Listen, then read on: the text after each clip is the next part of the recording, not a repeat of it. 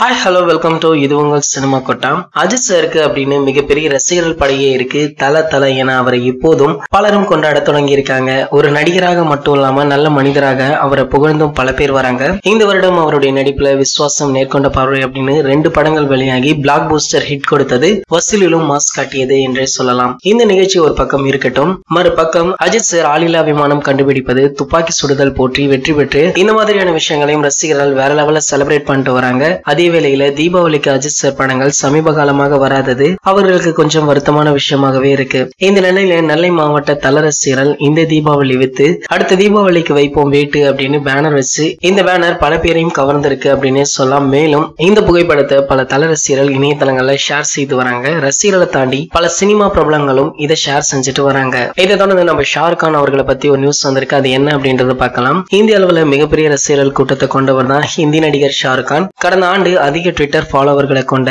இந்தியர்களினுடைய பட்டியல்ல 3வது இடத்துல இருந்தார் ஷாருக் கான். முதல் இடத்துல இந்தி சூப்பர் ஸ்டார் அமிதாப் பச்சனும் 2வது இடத்துல பிரதமர் நரேந்திர மோடியும் இருந்தாங்க.